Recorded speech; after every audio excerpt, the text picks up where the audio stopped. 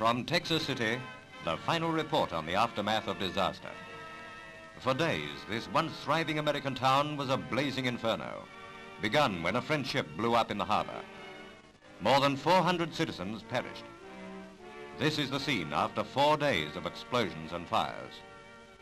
With the pyre of their city still burning, survivors hold memorial services. Theirs was a typical Texas town, of homes, churches, theaters, stores. Today, death is everywhere.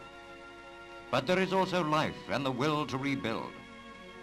From its ruins, Texas City and its people are struggling back.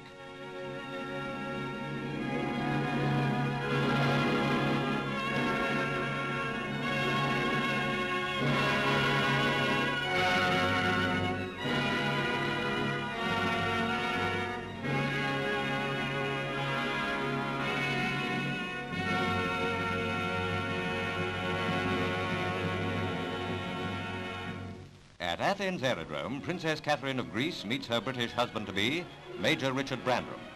The 35-year-old major from Bickley, Kent, flew to the Greek capital from Iraq for his wedding. The bride's brother, King Paul I, wearing half mourning for his late brother, King George of the Hellenes, was best man.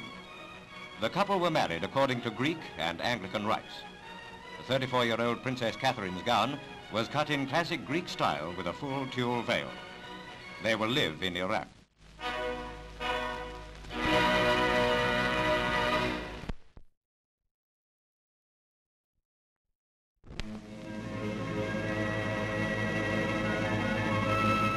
A Pathé Air report on the sequel to a 75-mile-an-hour gale. Off the coast of Cornwall, 6 miles from Penzance, the grand old battleship Warspite lies aground at Prussia Cove. Stripped of her guns, she was on her way to the Clyde for breaking up. Turning north, our reporter heads out for Porthcawl, Glamorgan. There, off the rocky South Wales coast, lies the broken hulk of the 7,000-ton steamship Sam Tampa. Headed for Newport for refitting, the gale tore her into 3 parts. Her crew of 40, 20 of them from Middlesbrough, perished. A second tragedy was yet to come. The Mumbles lifeboat, Edward, Prince of Wales, you see it here overturned on the rocks below, put out and was lost with all hands in a vain attempt at rescue.